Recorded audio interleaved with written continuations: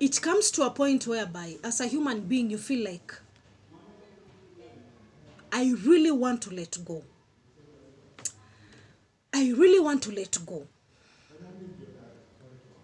And then you check yourself and you're like, what is the reason behind me letting go of these things that makes me sad, but I don't want to let them go? You know, everybody has ever reached to that point whereby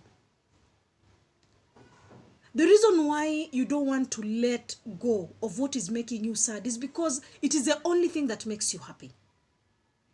Let us take for instance whereby you are dating. You know, I like talking about dating issues. You are dating and then whatever you are doing in that dating, in that relationship that you have involved yourself in, most of the time they are making you sad. The decisions you take as couples, as boyfriend, girlfriend, but they are making you sad. And then you feel like, I don't want to let go. I don't want to let go because this is the only thing that makes me happy. You know, when you reach to that particular point, that means you are losing it. You are losing your mind completely. If you cannot take control of your sadness, you just know this is something that is making me sad. But you are like still holding on to that thing that is keeping on making you sad all through. Why? Because that is the only thing that makes you happy. You are in a business. You are in a business, and this business, you know very well, like very, very well, this business, it was not your idea to start this business. It was a pressure from your parents, a pressure from your siblings, and you're like, you have to invest your money into this kind of business. And because you are like, the only people that make you happy is your family member, your siblings, your husband, and you're like, let me just involve myself into this business because my husband has said so, because my parents think that if I invest into this kind of a business, I can make it out. And you know deep inside, you are not happy about the decisions that you are making. When you reach to that point whereby you cannot take care of your sadness, you cannot negotiate your sadness with happiness, then there is something wrong with you. You need to be checked. Like, on a serious note, you really need to be checked. And this one is beyond hospital. This one is just somebody, you just have to, I don't know, you just have to sit down by yourself and reason. Like, what makes me sad? And I don't want to release it. You understand? So, today, I was just thinking, why not talk about reasons why you won't let go of what is making you sad? And you just imagine it's because that is the only thing that makes you happy. You are in a marriage. You know very well, ya kwamba, there are things that we need to let go in our marriage. And these are the things that makes us sad. But because you treasure this man and this woman so much, you feel like, let me keep my sadness away and just pretend, because this is the only thing that makes me happy. You know, that one is not a relationship. You are in that business and you feel like, I'm not making profits in this business. Everybody wants to make profit.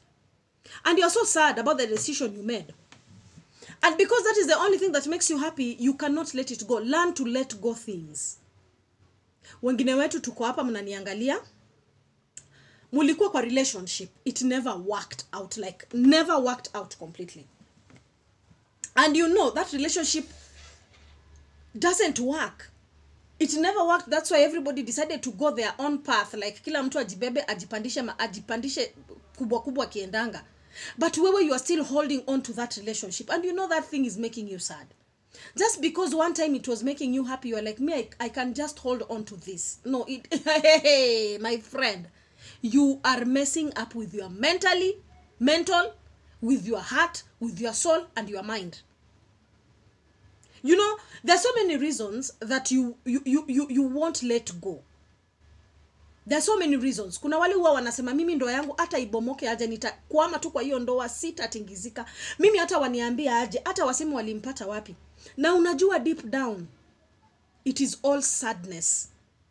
But because you feel like huyu mwanaume ananipeanga tu furaha fulani, let me forget about my sadness. Utazeeka.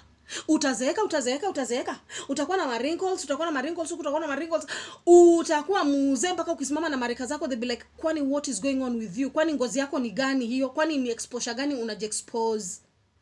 Okay? So sometimes easy reasons zenye huwa tunasema wacha tu ikae, and you know unasikia tu uchungu ndani ya roho, they are not good. Learn to let go. Things that are making you sad, just learn to let them go. Alafu kuna wengine, you are still clinging on to friends. Hatutaki kuacha marafiki, na unajua tu vizuri hawa marafiki hawakusaidii. Hawa marafiki, they mind their own business. Hawa marafiki wenye uko nao wanajiendelesha na wewe unabaki nyuma. Unakaa na marafiki zako, all that is engraving your spirit is sadness. Throughout is sadness. But you don't want to let go because you feel like that environment of your friend is what consoles you and gives you happiness. There is something wrong with your head. Something is not right with your head. And you are playing with your mind, and you are playing with your mindset, and you are playing with everything that involves you. So if you are listening to me today, learn to let go. Things that are making you sad and you feel like at the end of the day they are making me happy, learn to let those things go. That is not happiness. That is not happiness. Just clinging into something that you feel like hata hivyo inanipeanga tu amani, na unajua hakuna amani unapata. Wachana na hizo vitu. Zitakuzeesha, na kwambia utazeeka. Utazeeka mpaka watoto wako they be like, kwani mami wewe mbona umezeeka na mama fulani ya your children start comparing you with their parents. So learn to let go things that are making you sad.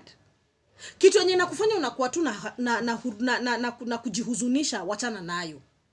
Wachana nayo. Kama uko kwa relationship na unaona tu ni huzuni tu imetanda kwa hiyo relationship, wachana na hiyo relationship ikae.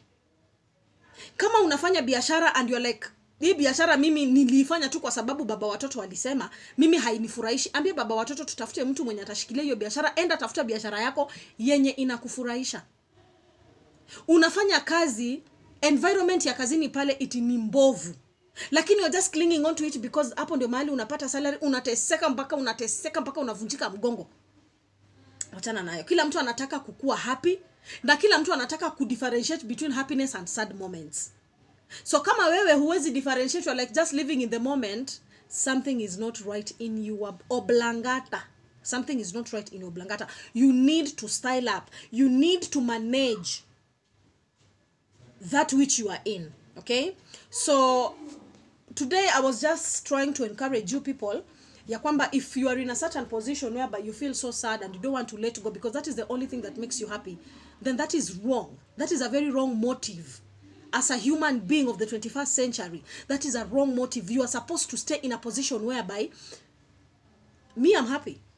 Like I'm happy. I'm sad. Okay? Live a life that you mwenyewe pia unafurahia maisha yenye unaishi, and you will live long.